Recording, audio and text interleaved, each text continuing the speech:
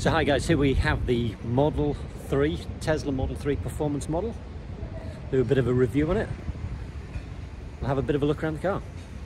So as you can see, the car, it's really similar to the standard edition. Do have slightly nicer wheels. You get those super cool red little calipers on there. You get your little black little aerofoil on the back, and you do get your cool insane badge, the insane insanity mode on there. Other than that, very much standard spec. It just looks like every other Tesla Model 3. So they are, in my opinion, a nice looking car. It's a personal choice, as with everything. So let's have a look in the back of the car. How do you get in this thing? Put in there. Again, it's just your standard Tesla. You got a bit of space in there. Same, it's exactly the same as all your other Tesla Model 3s. It is nice. You got your button here to shut your boot. So you don't even have to do it yourself, just press a button. Isn't that nice? Okay, let's have a look on the inside. Did you see that? When you press the door, the window goes down a little bit. When we get in the car, the interior on here, on the performance model, you do get these cool little things in the back, in the seats. That little what do you call it? That badging is the Infinity badging on it. Super cool. Other than that, everything's pretty standard in this car. Exactly the same as your standard Model 3. You know, your phone charging, your little pockets. The seats are a little bit more shaped to you, so more like your bucket seats, so they'll hold you in place when you put your foot down and thrash this car. It's a really crisp look inside your car. Looks nice. I like the really minimalistic look. Personally, I find that it just has a really luxurious feel in it, so I know this, it's definitely my own opinion on that one. Definitely interested in your thoughts. I like the seats, aren't they so cool? They do feel pretty solid to me. It's got all the functionality on here. In this performance model, you have all these options where you have the chill mode, standard insane mode, ride and handling. You can muck around with this. You can customize this track mode, so you can customize all these settings here. Stability, off, understeer, oversteer, all of this stuff. You can, so this post-drive cooling, save dash cam for laps. Isn't that super cool? So lots of cool functionality. Let's have a look in the back. So in the back of the car, you've got your little screen at the back. Isn't that cool? Isn't it cool? So, nice little screen. How do we turn this volume off? You can adjust all of the heat in the back, all the fans in the back here, which is a nice little setting. You've got heated seats, which is pretty cool. You can change the radio here. You can press this and there's a few games on it. That'd keep all your kids happy in the back. It feels really airy because of the roof. These little buttons here so you can hook something onto it. And your lights there. All you need to do is push your fingers across them and they turn on and off, which is nice. Nice little setting. And to open and shut your doors, you just got your button there. Nice.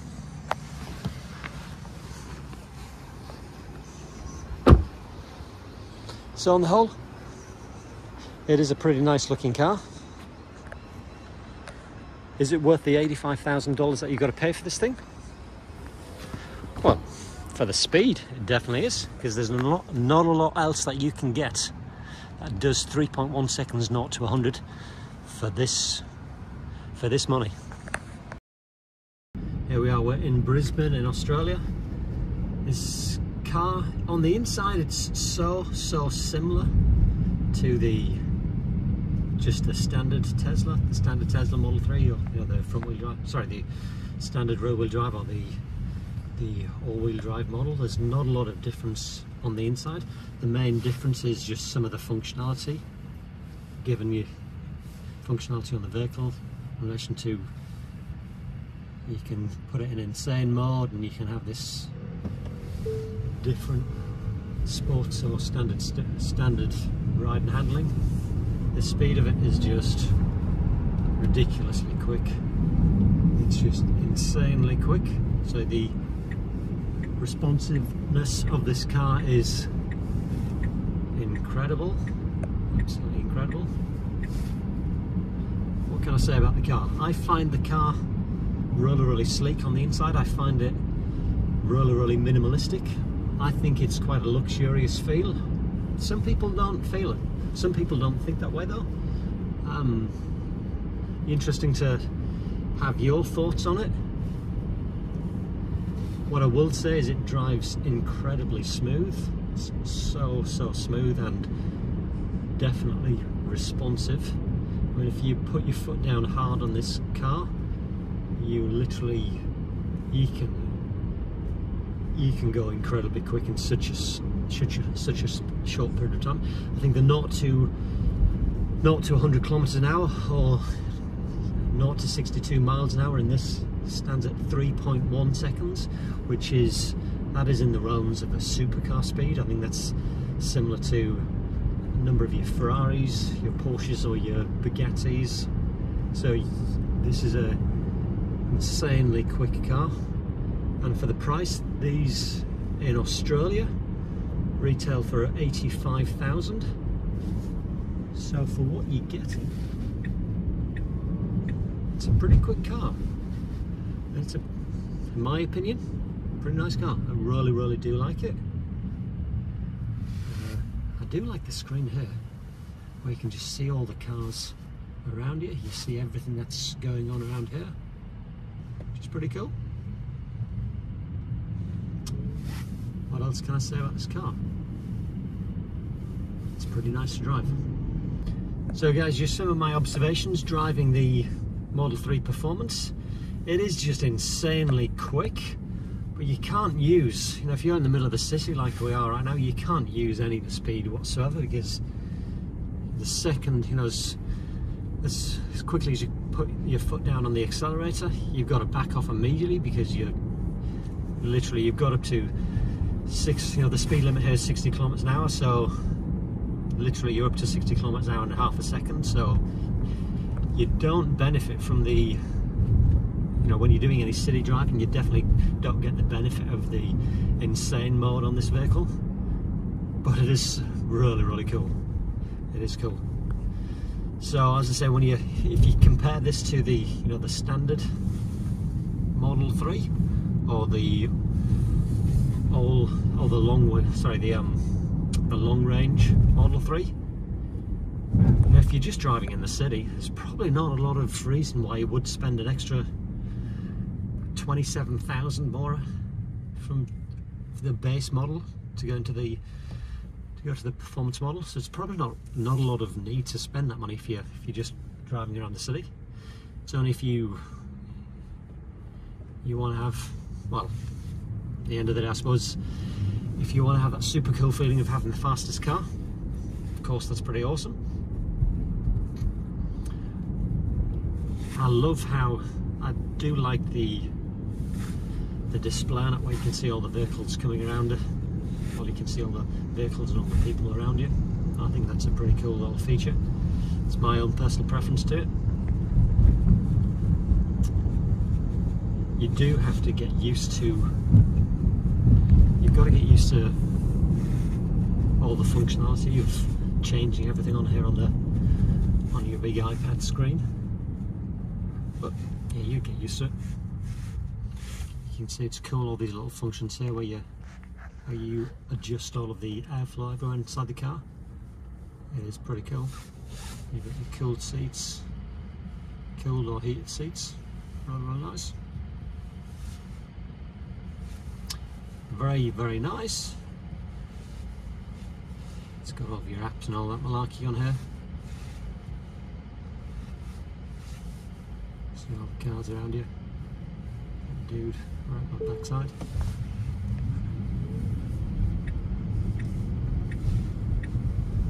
So, is it worth spending 85 grand on this car? Well, if you're wanting super speed, it's pretty cool. Or if you're wanting a nice everyday run round, you're probably best just sticking with the standard edition, which is 58 grand in Australia. So do you spend 58 grand on the standard one, or do you spend 85 on the top spec one? Well, what do you get for the extra money? Well, for the extra money, you get a slightly nicer interior. You also get the ability to customize a lot of settings on the car,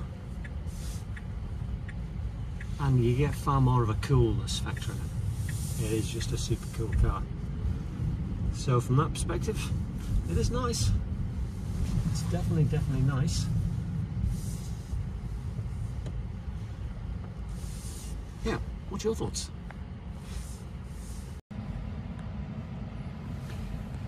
So we're just taking the car back now after having taken it for a bit of a spin. It's in the insane mode. It is ridiculously quick, this car. I do like it, I definitely like it. Like you say, it's really hard to express how it feels like in this car when you're putting your foot down on a video, because it's just so quick and it kicks you into the back of the seat. It's a nice car. I personally think it's a really nice car, and I think I would buy it. I would definitely buy it. I'd pay the extra money for it for the insane mode. I think it's not worth it. Fine from a financial perspective, for the extra 27 grand that you're having to pay for just the functionality on it. Is it really worth it? Probably not. If you've got your sensible hat on. But this car is not about being sensible. It's got nothing to do with being sensible at all. It's about just having something really fun and super cool to drive. So if you want it to be sensible, go for a cheaper model. If you're wanting something incredibly fun, then this car is awesome, absolutely awesome. You know, it gives you an ability to, as an average person, have a car which is a supercar speed, which is just really cool, isn't it? Super cool. I mean, who would have thought that 20 years ago, that you could buy a supercar speed car? Well, what do you think, guys? Will you get one? Give me your comments below, and thanks for watching.